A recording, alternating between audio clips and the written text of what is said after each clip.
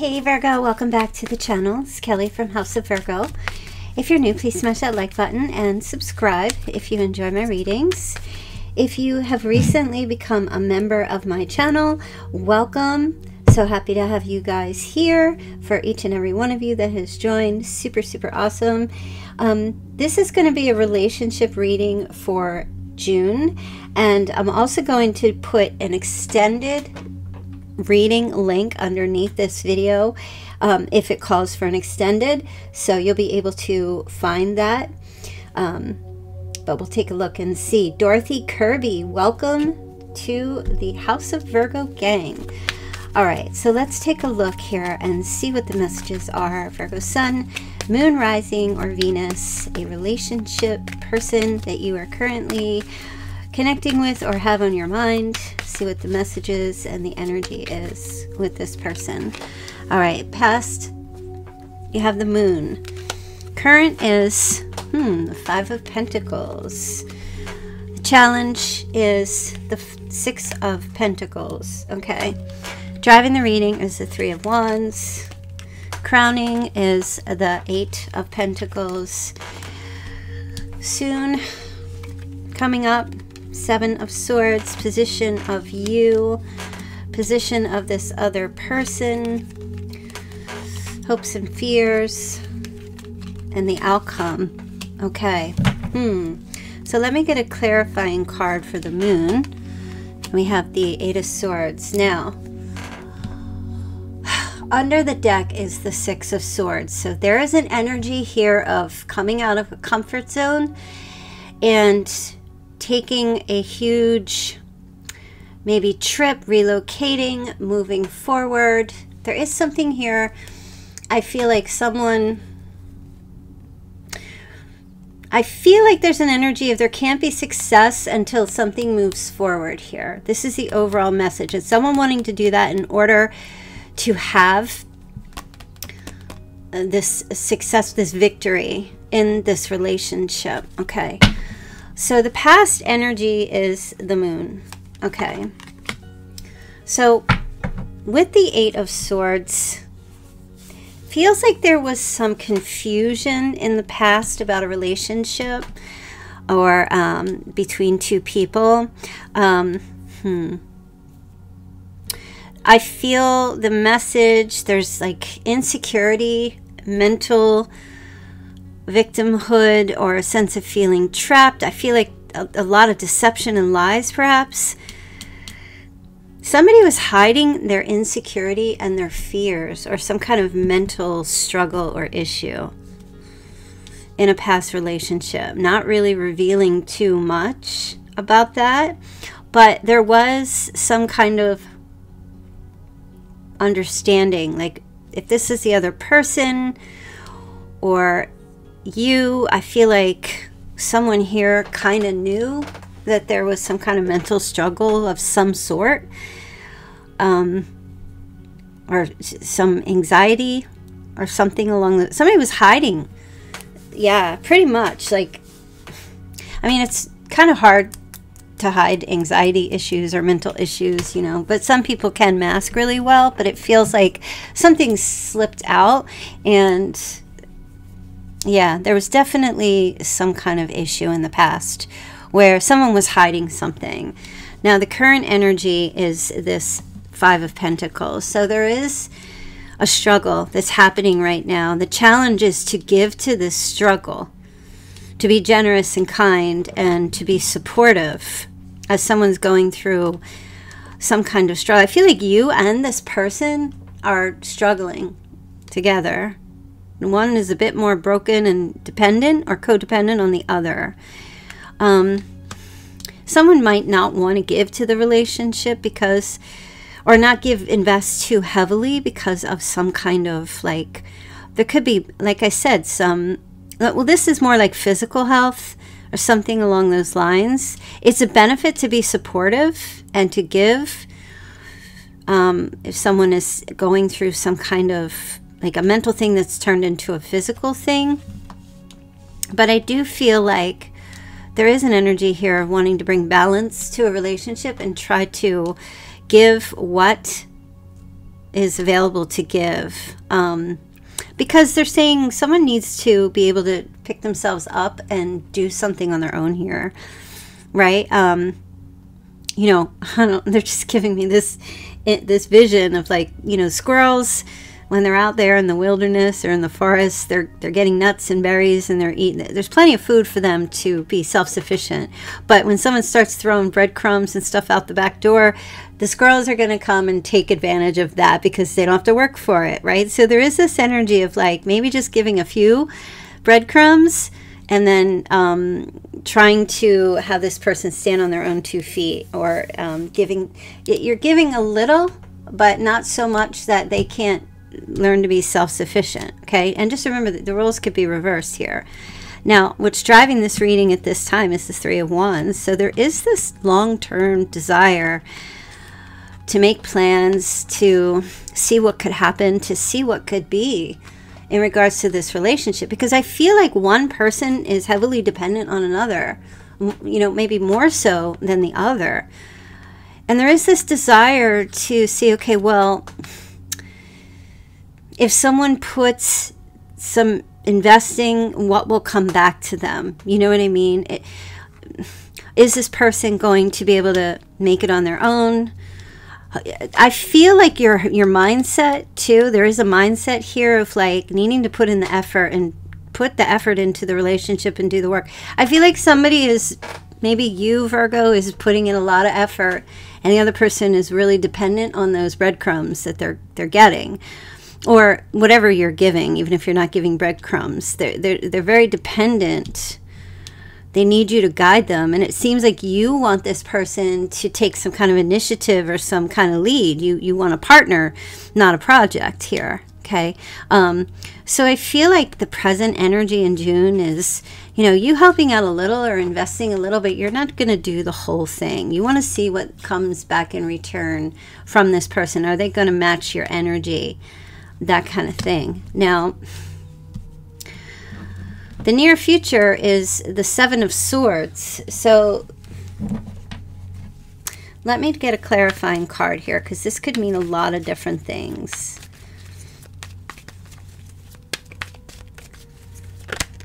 All right, they gave you 2. So the near future pretty much feels like, I'm hearing they want to put the effort in. They want to match your energy.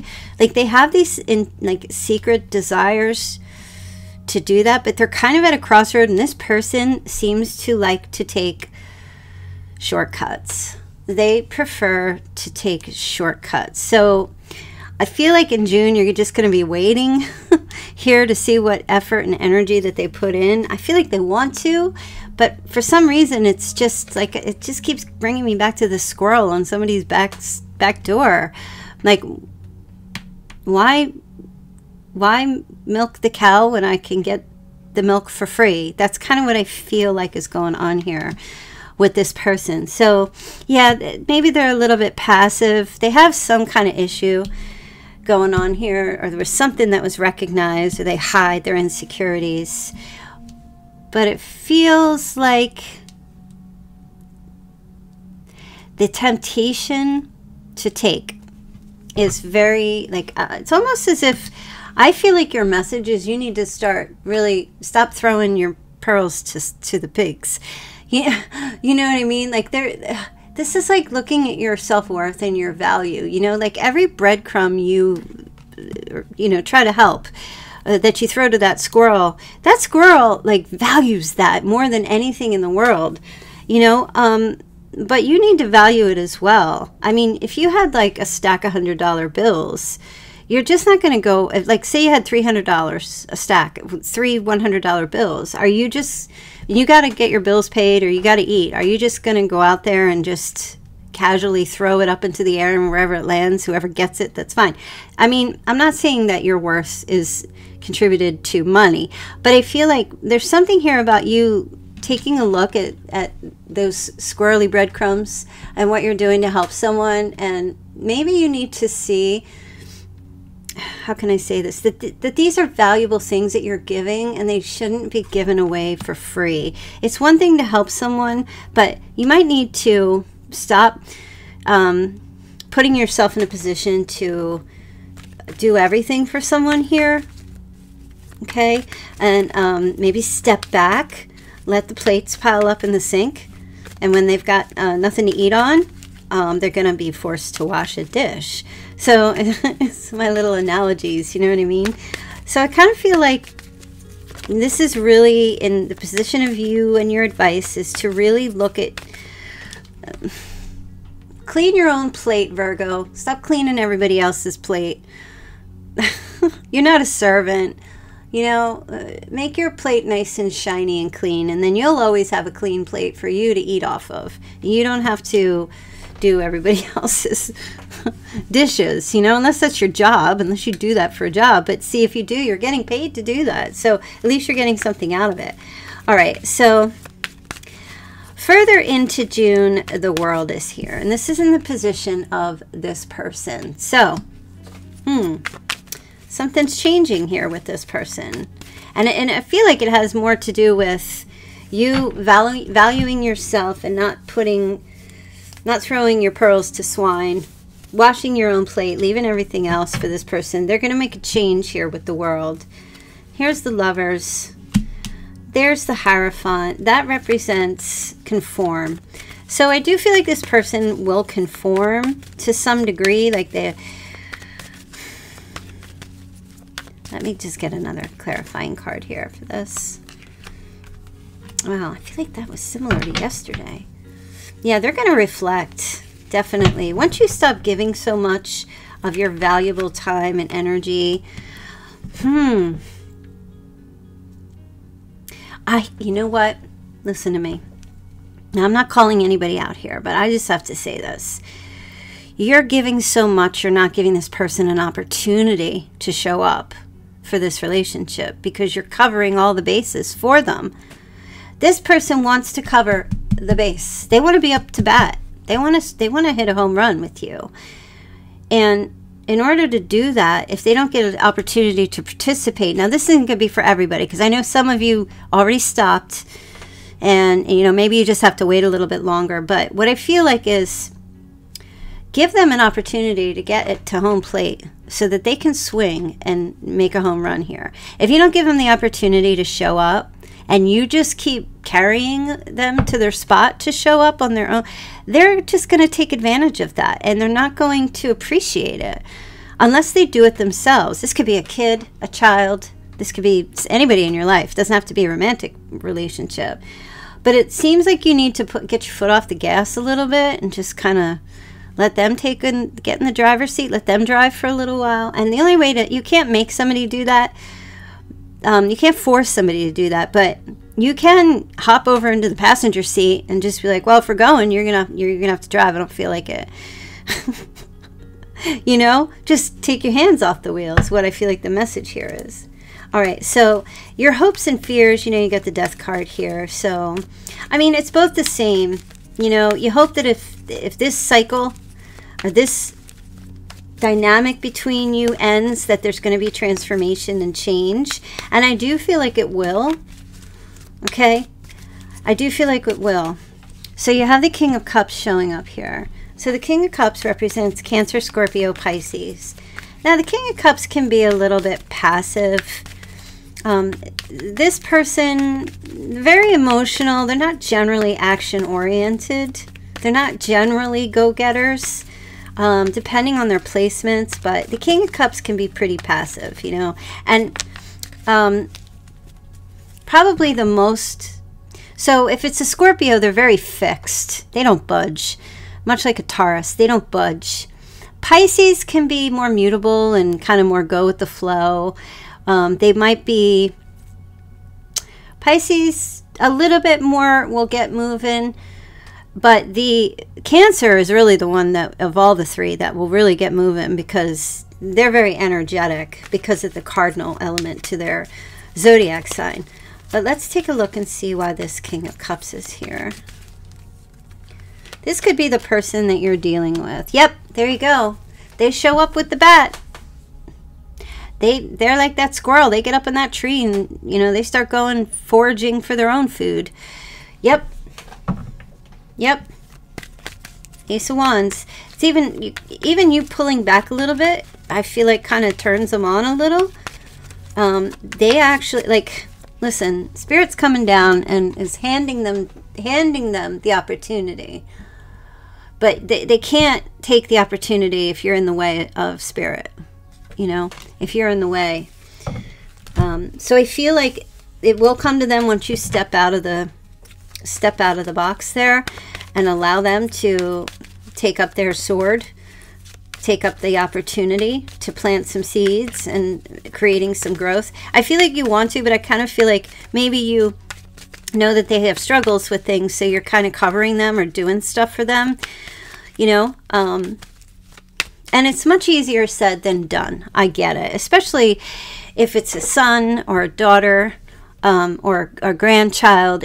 You always want to be protective to some degree, but I feel like the best support that you could give this person to come forward to participate in this relationship, if you're dealing with this type of person, is to step back and let the chips fall where they may. And if they don't pick up their side of the street, you know, those chips, their side of the chips to contribute, well, then you might have to free yourself from this. But we'll go into the extended and see like what they're going to do, how they're going to pick up their side of the street, how they're going to put in the effort into the relationship, and why they want to do this with you, like what the energy is and why.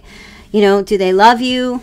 I think so, because the Lovers is here. So we'll touch on all of that in the extended reading. That'll be the link in the description box, only $11.11. All right, so if you want to just go right over to there, go ahead, click on that link. If you want to just hang out here, I'm going to get more into the reading and see what other messages there are here for you in dealing with this person. Okay, messages of love for Virgo. Virgo Sun, Moon, Rising, or Venus. Messages of love. Okay, someone is gripped by obsessive thoughts. Look, Virgo, I kind of feel like that's you. The thing about Virgos is Virgos think that they're always right, and usually they are, and that's great. But your obsessiveness to be right, or to dictate, or to show someone how something should be done, and trying to get them to do that, I think you need to let go here, okay? So in whatever area that might be, if you're trying to, if your obsessiveness gets to the point of manipulating somebody to do what you want them to do, that's just going to backfire on you, and that's not going to be healthy for you because you don't have that kind of power. You are safe and divinely guided, and I do feel like Spirit is trying to speak to you right now in this reading to let go and let this person, give them an opportunity to show up. And then you can ask yourself at some point, does this situation or this relationship align with your values and morals? Is this really, like, if this person, like I said, does not show up for you after you've let go, maybe you need to give it a little more time, but you definitely need to ask yourself, is this working for you? And you might need to give it up. You already know the answer that you seek, Virgo. Some of you, this could have something to do with finances in this relationship. Money. Maybe you're paying for everything and they're not contributing even a little. Okay? In some way. All right. You need to go slow. Some of you just don't expect a miracle overnight. It's the exception to the rule. It does happen, but you need to take your time with this if you're going to let go. Just kind of do it a little bit each day. Not one big cut off or shut down. Just a little bit each day. Yeah. It's time to decide about this relationship. Definitely. And it feels like the dynamics and the mechanics of the relationship, when someone's just very dependent on you or being very passive. And I can honestly say passivity is the most unattractive thing, especially in a male. Men need to learn to be men and be go-getters. And if there's a woman they want to be with, they have to be fearless. They just cannot be passive and expect her to do every single thing. And I don't care if anybody here disagrees or doesn't like that. That's in my channel, in my opinion. I find that when a male is being extremely passive, he's not even putting in any kind of effort or initiative. Women are generally turned off by that. Women want a guy who is going to take up the sword and fight the battle. She just wants that. Every woman wants to go on a great adventure with a guy, whatever it is. That's why you always see women want to get on the back of a guy's motorcycle all the time. You know, it doesn't make him a player. It just makes she feel safe and secure when a guy shows up with confidence and that he can take care of business. You know, look, I'm old school, and I don't know when all this changed, but I just feel like once someone gets passive in a relationship, you always hear, and guys do go through this too, they do want a woman that's going to take up her end of things and take care of business as well. Guys don't want a woman that's just going to leech off of them constantly and she has no backbone or she can't stand up for herself. There's something about that energy that is very attractive, even to both sexes. Passivity is not attractive at all. At all. It is a total turn off. It could turn you off to sex. It could turn you off to attraction. You know, the best time to be passive is if there's like an argument going on and you're just like, you know what, I'm gonna step away and we can come back and talk about this when we're in a good frame of mind. Probably the best time to be passive. Or if you're about to cross a bridge that's going to explode, being passive is a good decision. I think I will not pass this bridge right now. But otherwise, the relationship, both energies, both people got to be initiating, taking turns, putting into it. If that's not happening and you got one person who is just being, you know, somebody will walk away from that. They will walk away from that because it's like, what?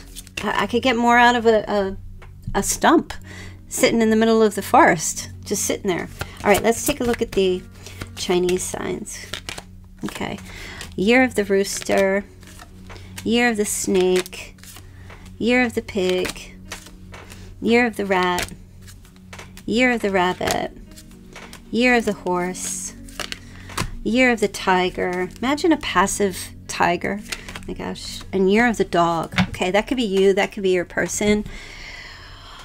Gosh. So, yeah, like I said, I'm going to go over to the extended and we're going to see how this person's going to put in their effort once you give them room to initiate and make a move.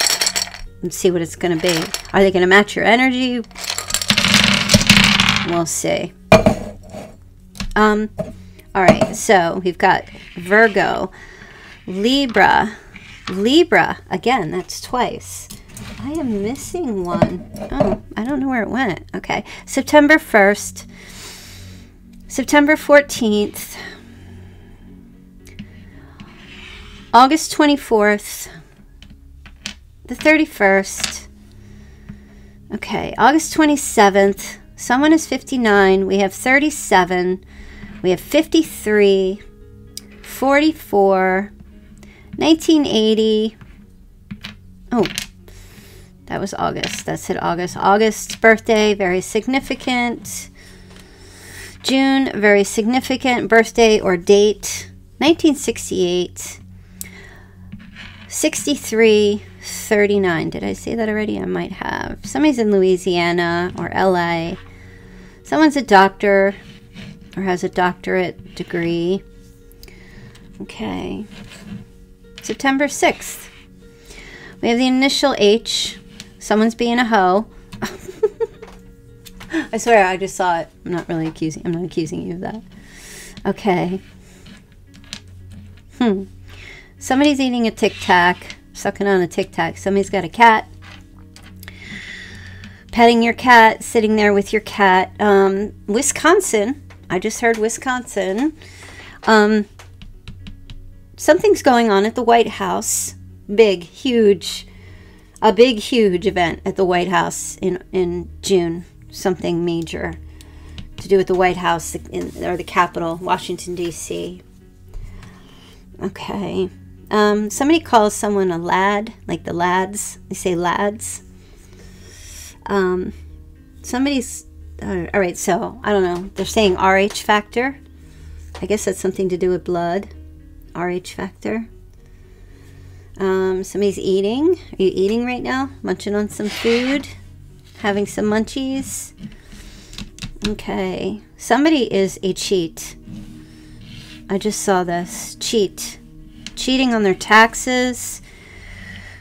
Cheating somebody out of something. Okay. And then somebody's in a chat room. Maybe cheating in a chat room. Okay. Don't get scared. If you know about it or you suspect somebody might be cheating in a chat room. Maybe it's you, Virgo. Maybe you're like, I am done with this MFer. Let me talk to somebody else. But you haven't broken up with your person yet. Hey, don't get on your high horse. Everybody's human. Somebody here might be doing that. I'm not calling anybody out. It's just to qualify the reading. No judgment. You do what you got to do. Okay, let's get into some charms. What charms? All right. Oh, look, that showed up again. Colorful city. An elephant. And I'm just seeing star-studded. Star-studs or star-studded. I don't know what that means. Studs. I'm seeing studs that are made of like metal or stars. Star-studs. Okay. We have a double horseshoe. All right, so... not a horseshoe. Seahorses. Double seahorses. Significant for someone. Right? Star-studded. Maybe a star-studded event you're going to or you went to. And then, so this elephant has gigantic ears. So this is a baby elephant. I know elephants have big ears, but this feels like a Dumbo. Maybe somebody calls somebody Dumbo. Like the Disney elephant. Yeah. Oh, and I'm also seeing a 4-tiered cake. Somebody's making or made or is eating a 4-tiered cake as well. Okay, so yeah, short and sweet. I'm going to go over to the extended and see what this person, like I said, what they're going to be doing, what energy they're going to put in. Like they're getting the bat. You got the Ace of Wands. It is a potential. But we want to see if they're going to really go the full distance here. If you give them the, based on you stepping back, based on you stepping back and giving them the opportunity to swing, you hit a home run. Okay, nobody wants a bench warmer, so we want an all-star. All right, so link will be in the description box below this video. I hope you guys had a fantastic night. I'll be back tomorrow for your weekend reading, and then that'll be that. All right, thanks for being in the chat. Love you guys. I'll see you all here tomorrow. Bye. Hey you guys, thank you so much for watching my readings. If you'd like to get a personal reading, please feel free to click the link in the description box below to go ahead and follow that link and book your reading. Please remember to book, subscribe, like, do all the great things. And I hope that you guys have a fantastic, blessed, loving, and light-filled life. Thank you. Bye.